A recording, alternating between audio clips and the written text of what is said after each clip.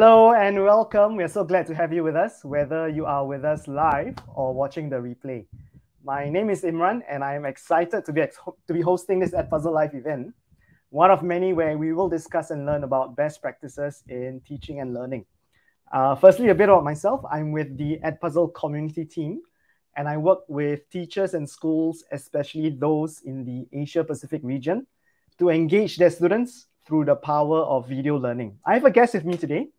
Enoch is a primary school teacher who teaches math and science. He firmly believes that technology will never replace great teachers, but technology in the hands of a great teacher can be transformational.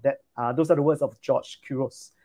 Enoch loves to learn and try new pedagogies with his class, and he is never satisfied with the status quo. He's eager to share his experiences with anyone who would care to sit down and have a chat with him. So let's say hi to Enoch. Hello, Enoch. How are you today? Good. I'm good. Thanks for having me, Imran. Yeah. How has school been so far? Well, school's been busy, but hanging in there, enjoying it. Cool. So before we get started, so usually with the panelists I have on this webinar, I play a short game. We call it Two Truths and a Lie. Maybe some of you have played it before. So Enoch, I'm going to invite you to share with me 3 statements. And you're not going to tell me which ones are truths and which one is a lie. I'm going to have to try to guess which one is not the truth. Right, so Go ahead. Share with me 3 statements and I'll give it a go. Okay, so statement number 1, it is not difficult to build a self-paced classroom. Okay. Statement number 2. Okay, I create Yeah. all of my videos to allow my class to be self-paced. Okay. Okay, statement number 3. I believe that every student is different and they need us to teach them differently. Okay, so let me just repeat the 3 statements. Statement number 1 is it's not difficult to have a self-paced classroom. Yep. Statement number 2 is that you create all your videos for what was it? What was that again? To allow my class to be self-paced. To allow your class to be self-paced. And number 3, what was number 3 again? Could you repeat that? I believe that every student is different and they need us to teach them differently. Right. Okay, every student is different. Okay, let's start with the first one. So I have tried a self-paced classroom. I was a teacher for 15 years. So I did try it in the final 2 years of my teaching. And I think what I found useful was to start slow, start small. So I would say, I guess difficulty is subjective, but I wouldn't say that it is a lie because, you know, it's something that if we consider carefully how we want to start off, I think we can quite easily do it. So I would say that the first statement is not a lie. Number 2 is you create all your own videos. Okay, so I know some teachers who do. So that's a bit subjective. So I'm going to leave that. But statement number 3 tells me something. I think as educators, that is ingrained in our beliefs that we know that humans are different, they're intrinsically different. If teachers have different styles, different beliefs, different personalities, then what more students? So I would say that 3 is definitely true. And therefore, statement number 2, where you create all your videos, is probably the lie. Is that right? Yes, that's right. So what do you do then if you don't create all your own videos? Well, I believe nowadays, I mean, in the web, in YouTube, we have tons of resources, tons of videos that we can just curate. But I think the key is that you have to curate because not every video is suitable. But definitely there will be some resources that are suitable for us to use. And if we can't find any suitable ones, then we create our own. But you don't really need to create everything. Okay. That takes a bit too much time. Yeah, it does. And as teachers, you know, we really feel that, you know, we want to be as efficient as possible. But I'm sure we'll talk more about that later. Let's get to it. So we're here to talk about self-paced classrooms. What is it? Why we should have it? And how we should build a self-paced classroom. So Enoch, take it away. Okay. Hi, everybody. Wow, glad to see all of you here. Just before I start, if you would like a copy of the slides or you want to follow along with me or just because we're talking about self-paced, right? So I can't expect everybody to be following along the slide by slide. So if you would like to go a bit faster, please go ahead. Or if you need to recap, so that's why I put the link to the slides over there. You can scan the QR code and that should bring you to the slide. So I'll give you like 10 seconds to take the QR code, take it down so you can get the slides. Now, if you would also like to reach out to me after this session to talk about a little bit more about how we build self-paced classroom or just talk about learning in general, my email is there. Feel free to email me as well. So for our attendees on Facebook Live and YouTube Live, I have just put in the URL to the slide deck, so you could take a look at it at your own time. Okay, go ahead, Enoch. Let's go.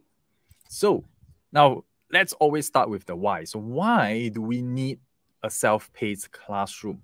Now, but before I jump in, I just want to share another bit of resource for you to go and do your own reading, your own learning. And this is from How-Tos Pedagogy. I think some of you are very familiar with this website, a very good resource place for learning. And they also mention about self-paced classroom. So please feel free to go and take a look at it. I will mention a little bit about what I've read from that website as well. Okay, so the key to why students need a self-paced classroom, and that is what I alluded to just now in my third statement, and that is everyone is different. Every student is different. Even we ourselves, we learn at a different pace. And I think we owe it to our students to look at them individually and customize our learning to suit their needs. Of course, we have those who are on task, right? Like the girl you see in the middle, the ones that are on task. We have those that are a lot faster.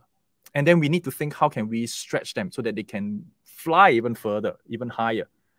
And always we have that group of students who are always puzzled. Yeah, lots of question marks in their head. They need more time to learn. But unfortunately, we have been trained, or rather when I was in training as a teacher, they always teach us to teach to the middle because it's just impossible to help everybody. So you teach to the majority, which hopefully is the middle, and let the rest survive on their own, so to speak. But we know that it's not the reality. Not every student have the support they need. Not every student is able to learn on their own. And so we as teachers need to think, how can we create that learning for them?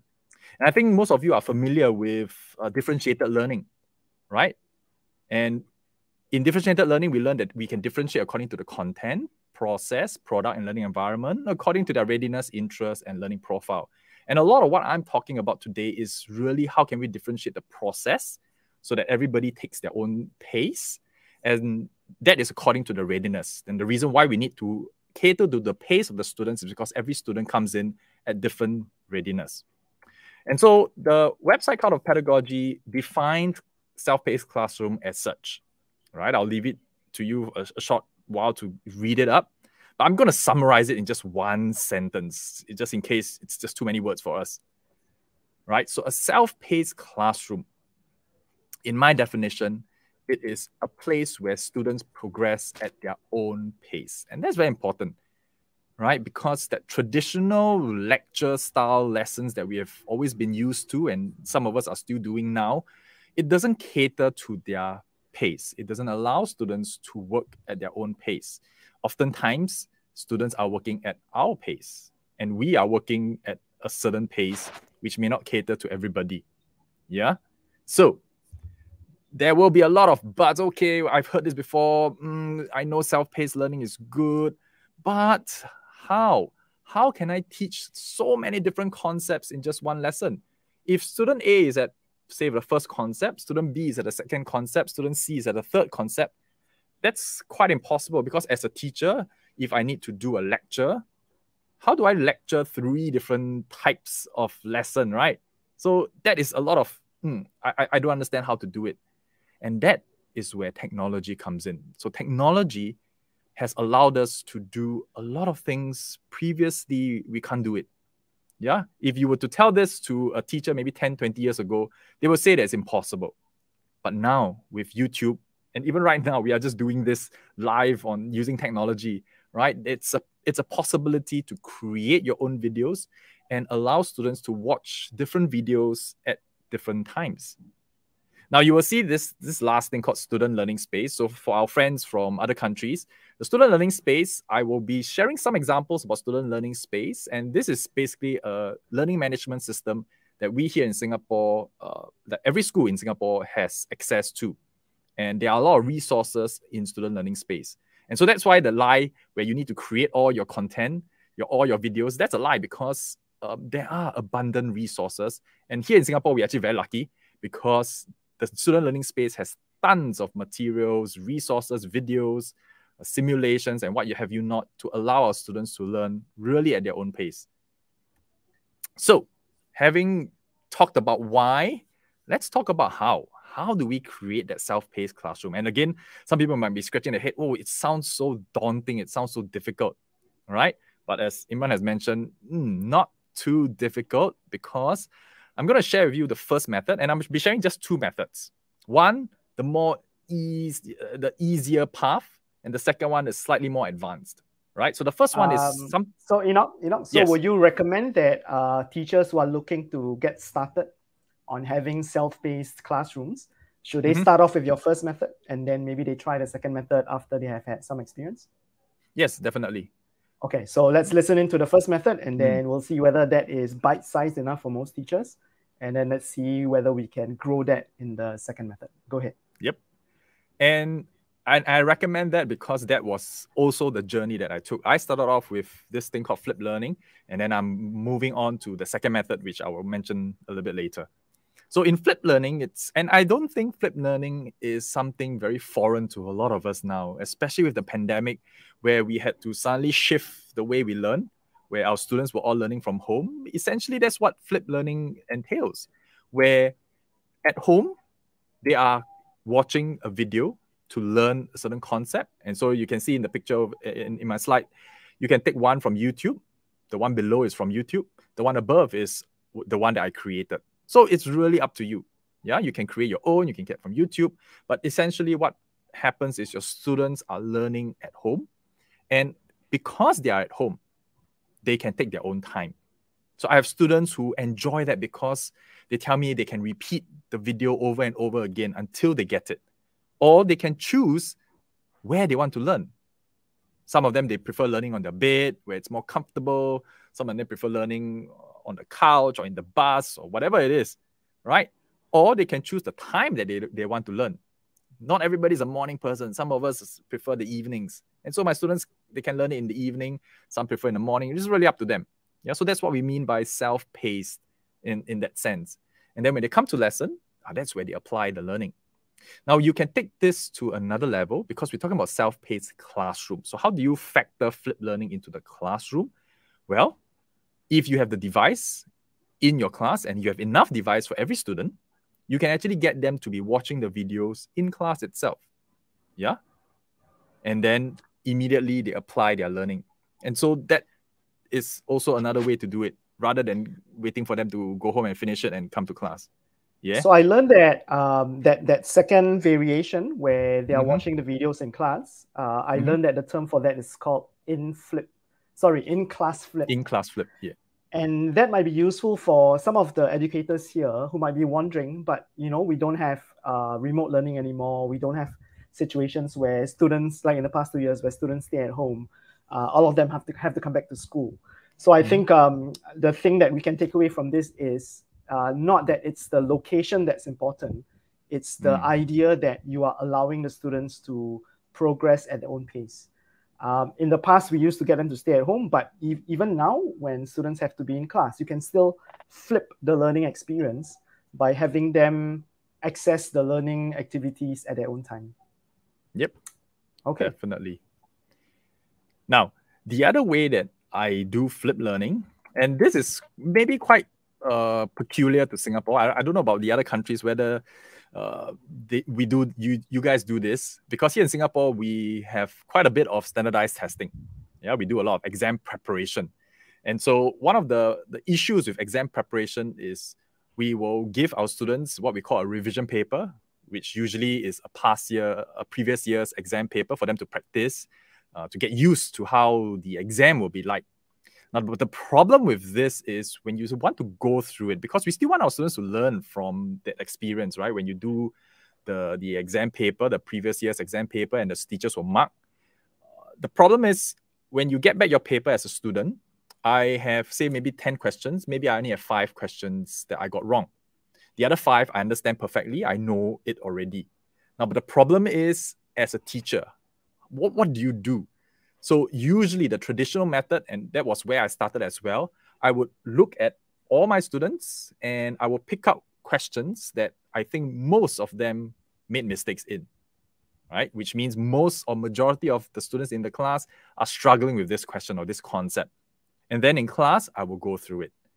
Now, this poses a few problems. One, those students that already mastered this concept, they will find it very boring and very meaningless because I already understood the concept. I got the answer correct. Why do I still need to sit there and listen to my teacher explaining the thing that I already know? Second problem, how about students who got maybe 8 questions wrong? I only go through the 5 questions. How about the other 3? No one is going to go through the answer with them. They will have no clue why this is wrong. And they will not be able to correct their mistakes. And then we throw them into the exams expecting them to do well. So that doesn't seem right. So for exam prep, what we do, and it's not just me, quite a lot of my colleagues in my school, we enjoy this because what we do is we record ourselves explaining every single question. Now, this is one that we need to record. Unfortunately, you won't find this in YouTube because this is very peculiar to my school or your school's paper. So you need to put in the hard work to record every single question. Now, the good thing is now as a student, they can pick and choose because they have like a buffet in front of them, question 1 to question 10. As a student, I choose. Let's say I got 1, 3, 5 wrong. I just need to go to question 1, question 3, and question 5. Listen to the teacher explaining, and then I get it, and I can move on. And I can move on to do other things. While the students who get 8 questions wrong can really work at his or her own pace to go through all 8 questions and get a good understanding of the concepts. Now, some of you may think, but won't the child just, or won't the student just watch it or just plug it in, like what a lot of our kids do, right? They just plug in and just float around the room, or they just let it play as if it's some YouTube video. So what we do is, if you look at the image on the right, I put in this thing called bonus questions. So these bonus questions are very similar questions to what the actual question is. So it's a reinforcement of the concept, or for math, I can just tweak the numbers a little bit just to make sure that they truly understood the concepts. And if they get the bonus question wrong, that is an indication that they still don't understand. And that is where me as a teacher can go in. Now remember, my students are doing this all in the classroom. I don't get them to go home and do it for one very important reason, because I need to be there. So I always tell my friends that essentially in this manner, we actually clone ourselves. I can clone myself to the number of students because I have videos. So let's say I got 40 students. I clone myself 40 times. And actually, I am the 41st person because everyone is just watching me, right, on their device. Me, the physical presence, I can then roam around. 1, to check, make sure they're on task. 2, if they have questions. Because face it, not every student can really get information or understand from a video. And there are limitations to how a video works because video is flat, right? Some students will still need you to point out to them or show it to them or explain to them face to face. And when I do it in class this way, that allows my students that opportunity to raise their hands and ask for more explanation, for more help. Okay, so what I like about that is that because during revision, maybe some students, they have done a bit more, maybe some have done a bit less, and therefore they can choose. It's not a standard set for everybody. They can pick and choose. Maybe they know for a certain topic, they're a bit weaker, so they're gonna choose questions more from that topic. So I think that selection by the students, giving them the choice, I think that can be quite powerful. Yep. So this is how my students look like when they are doing their work. All right. So everybody on their own device, they put on their headphones so that they don't get distracted. Okay. Now, so that is flipped learning. Not too difficult, but yet there is something missing in the element of flipped learning, and which is why, and I'll explain a little bit more later on. So the next stage is what we call flipped mastery. Now, why do we go into flipped mastery? Is because sometimes when you go through flipped learning, at the end after you finish everything, the end of the year, when they take an assessment or you check with them their understanding, and then they come back like, wait, you have already gone through the entire unit. You've done all the videos, you've answered all the questions, but yet you have not learned anything, right? And the question that we also want to ask is, wait, what have you mastered? And so that's why we move into what we call flip mastery. So I'm going to add on to my definition of a self-paced classroom that it's not just students progressing at their own pace, but they progress at their own pace only when they've shown mastery of the concept, so that they don't just breeze through the whole topic without showing any real understanding. Yeah, and that's what we want as teachers, to really help them to show understanding, to make sure they master it before they can move on. Yeah. Okay, so how do I do it? Now, there are many ways of doing flip mastery. Okay, you can go and check out books. I know the pioneer of flip learning, Mr. Jonathan Berkman, he just published a book entirely on flip mastery. So I encourage you to go and get the book if you're really interested into it. What I'm sharing is just one way in which I do flip mastery. And I use this model called the I know, I do, I check. And this is adapted from a few different sources. Okay, so let me very quickly run through the whole process with you. So my students will start with the I know part. So the I know is really learning the concept. So that's the flip learning part, right? They learn via a video and using a learning management system. So what you see in the picture there is our student learning space, our Singapore's learning management system. So that allows me to spot possible learning issues. We call this the heat map, because if you see those in red, it's like alarm bells. Okay, this fella still needs help, and I can go and help that person. So this stage is for them to know and understand the concept. And oftentimes I get my students to take notes as well, because I don't want them to be passive learners. So it's important that as you watch a video, you write down, you take notes. And so that's important. Now, after they know, they have some idea of the concept, the next stage is to apply it, right? And that's what we always do. We get our students to apply their learning. And so they apply their learning by doing, by practicing, answering questions. And the key here is I need to make this process automated.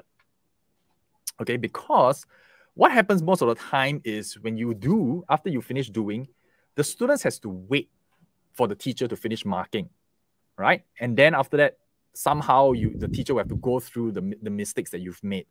That process slows down and that hinders a self-paced learning style. So what I do is I use technology again to get students to check their answers. Now, I know this is not possible for all subjects, and for certain type of questions, especially the more open-ended ones, this may not work. So this works very well for closed type of question. Right? And closed meaning, like, for example, math is just a number. They can check whether their answer is correct or wrong. Yeah. For multiple choice question, that's possible as well, because there's only just one possibility. So this works only for those more closed-ended type questions. And again, what you see there, this answer checker, I give you two examples. The first one on top is the learning management system in Singapore as well, our student learning space. But you can also use any learning management system.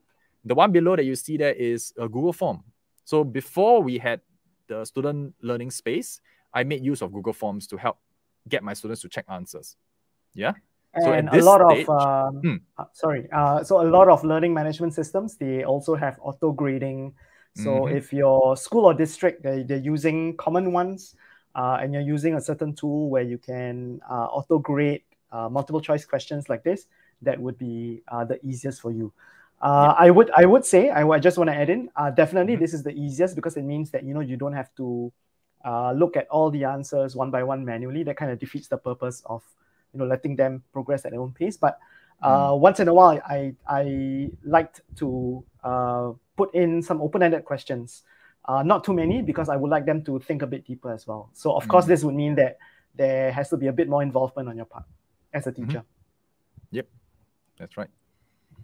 Okay, so after they have checked their answers, they have sort of an okay understanding, and that's where we move on to the last part, and this is the more important part, and that's what we call mastery check. So again, you can make use of a whole host of tools. The student learning space is one, you Google Form. There's this tool called Quizalize, where it really does what we have been talking about, where it only allows students to progress when they got like 80% correct, something like that. I know of other ways of doing this is through rubrics. So for more open-ended type content, you can actually use rubrics to get students to check and make sure they have cleared the mastery check. Or they can actually come to you and you can assess their understanding before you say, okay, you are okay, you can move on. Yeah, so there are many ways to build the mastery check, but it's important that you have a system in place to check their understanding, to check their mastery before they move on to the next concept or the next topic, right?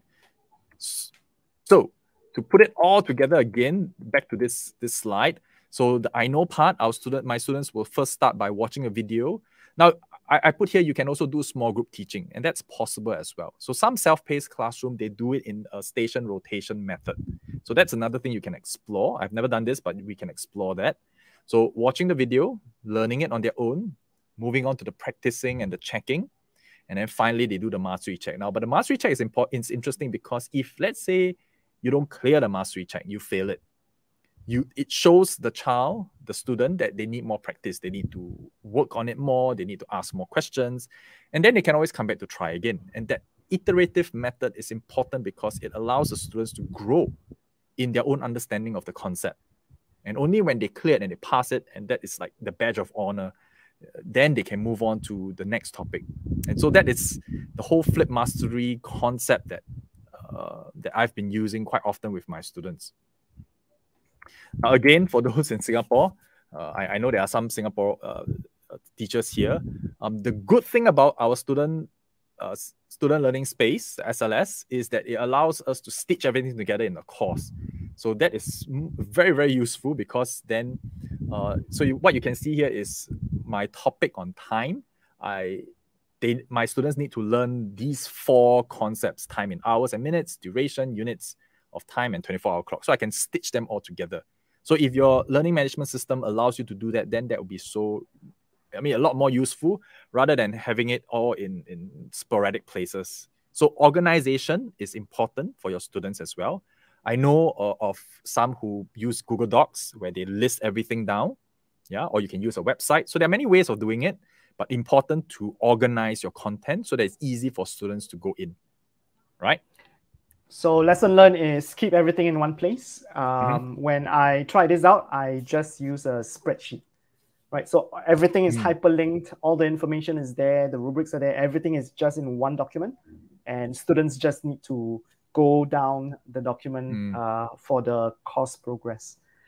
So it doesn't matter which elements you use, as long as there is students know there is one place they need to go to when they need to access this. Yes, that's right. Okay, again, for those in Singapore, teacher marked quiz is what I use. So this is how I do my mastery check. So you can see here, those who don't do well, I will get them to redo again. So that's the usefulness of the teacher marked quiz in SLS. Okay, now, so I know some of you will start asking, but with everyone working at their own pace, how do we keep track? Because it's just one of me, right? And so keeping track is also something very important because you don't want a student to suddenly be lagging behind and then you only realize at the end of the year that this person only cleared the first topic, right? So you need to keep track. And it's also important to keep track because you need to pace them. Unfortunately, most of our curriculums, and I don't think it's just here in Singapore, all over the region, we all have a fixed set of curriculum that we need to cover and our students need to progress. Yeah, they cannot be stuck at that same concept for maybe 5 years. It's not possible. They need to progress. Yeah, so it's important for keeping track. And it is also useful to then nudge our students and say, hey, you are only on the first concept. You need to move on. So what I do is I also give like very hard deadlines. I say by today or by this week, you need to complete, say, topic 1, topic 2. So that at least the students know that yes, it's self-paced, but it's not, you cannot fully self-paced to the point that they really take their own sweet time because some students will take advantage of it and will not progress on. Yeah. So what I do is I have 2 kinds of checklists. The first one is a checklist for students. So this is for them to have a sense of where they are and where they need to go. So if you look here at my, I print this as hard copy and I paste it into their books so that it's easy for them to refer. So you can see here my goal. So it also allows them to set, okay, so maybe today I need to finish this, tomorrow I need to finish that. And then they check on their own once they've completed.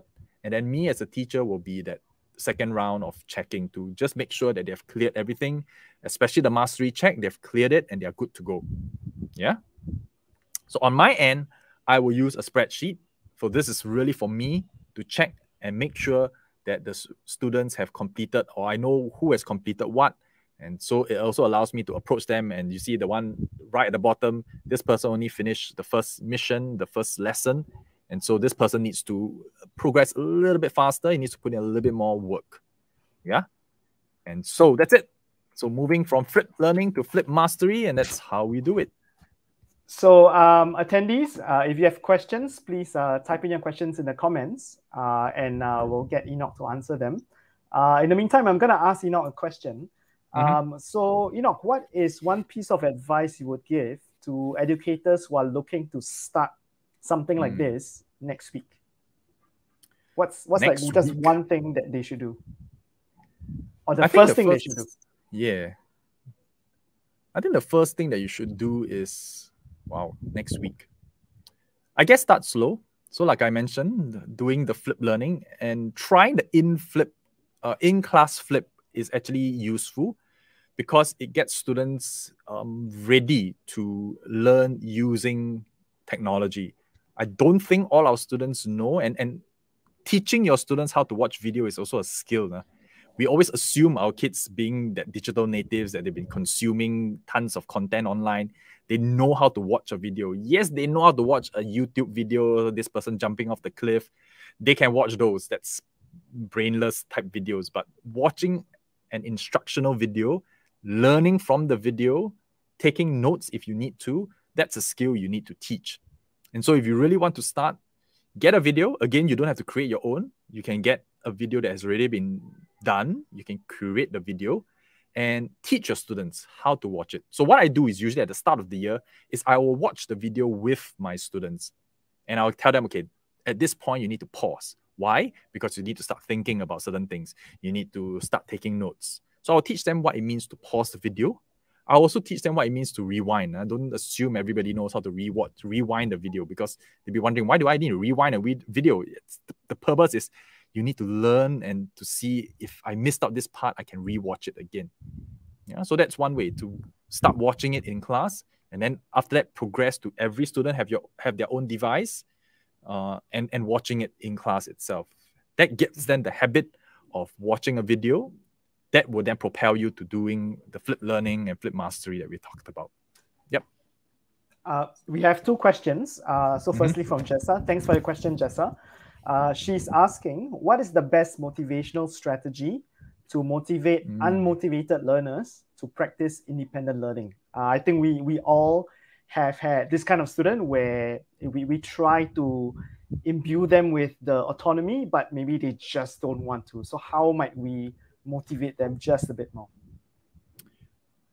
Honestly, when you talk about motivation, a lot of people think that technology is that silver bullet that will motivate the students.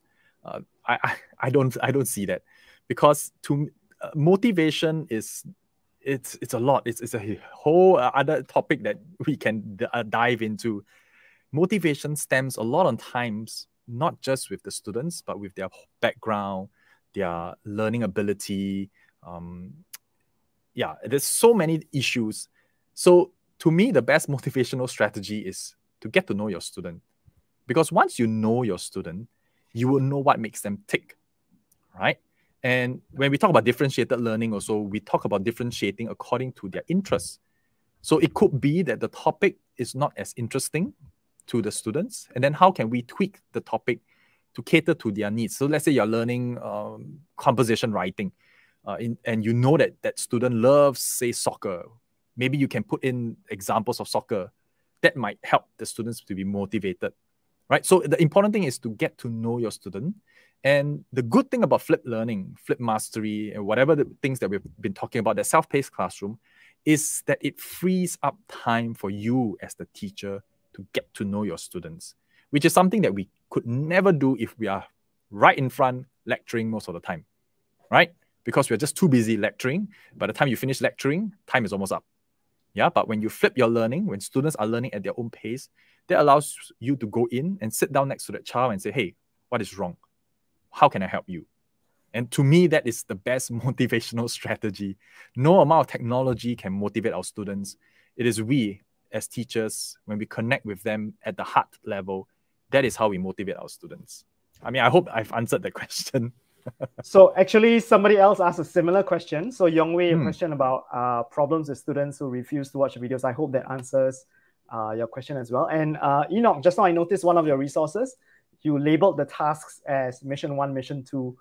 So I'm guessing that's to just make it a bit more exciting, a bit like they're completing a mission and not just doing classwork. Yep. Let's go to one last question. Because of time, the question is from Yongwei, and his or her question is, what kinds of notes do you get your students to take for math? This is about note taking, and how do you teach them to take such notes? Okay, so it really depends on the topic, but most of the time it will be like, say, formulas, things that they really need to remember. So math, we have lots of formulas. So that's one thing I get them to take down.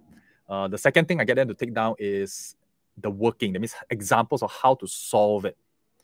And why that is important is because when they are practicing similar questions, if they are stuck, what I will do is I'll tell them, go back to your notes, refer to it first. Again, I refrain from jumping in and being the superhero to save them all the time. They need to learn how to fish for themselves, so to speak, right? So they need to go back to the notes and say, okay, this is how it was done, right? And if they are still really a bit confused, I'll tell them, go back to the video again, watch it again. So the resources are all there for our students, and that's what we need to teach them. And if they're really, really, really, really stuck at the end, that is where we come in and say, okay, now this is how you do it. So basically the notes will be formulas as well as some examples of how to solve, how to apply the formula. Right. So what I also find useful is to explicitly teach all these soft skills or studying skills. Sometimes when students are doing something for the first time, something they're not used to, maybe they don't know how they should be learning. So I think how to learn is worthwhile for you to be teaching such skills too. That's what I feel. So I just have a few comments here, not quite questions. Alexis is asking, there are some students who fast forward and they skip to the end of the video where they get the answer. So she has addressed this, he or she has addressed this in the class. So if you use a tool like Edpuzzle, you're able to toggle on the feature where students cannot skip past the question. So they have to address a question before you continue. Somebody is asking, Eva EDU is asking, how do we create a heat map if we don't have Singapore's student learning space? So even for Google Forms, when you have the responses from the students, you have that in a Google Sheet, something like a spreadsheet. So if you know some conditional formatting, it's not that difficult to learn. You can look it up on YouTube. You can look it up on websites. If you know how to do conditional formatting, you can kind of code it such that certain questions will come up as green, some will come up as red, and that gives you like an overall picture of how the class is doing. The same person is asking, will this session be recorded for replay? So if you're on YouTube right now, it is the same link, so it will be on YouTube, and you can just bookmark that and you can watch, or you can share the link. If you're on Facebook Live, same thing. The Facebook Live video is there, and you can watch it or share the link with others if you would like to. I think that's it. Thank you so much, Enoch, for your time. And I hope our attendees have learned as much as I have, and that they continue to empower their students and give them a voice. Now, next month, on 16th of November, I will be having another webinar with an educator from the Philippines, and we'll be talking about homework. So we'll be asking, do we ditch homework? Do we keep homework? What's the value of homework in the classroom? So if you're interested in that, you can look out for the promotional materials. It'll be on the 16th of November. So we've been Enoch and Imran. You've been great. Till next time, everyone. Thank you for your time. Bye-bye. Thank you. Bye-bye.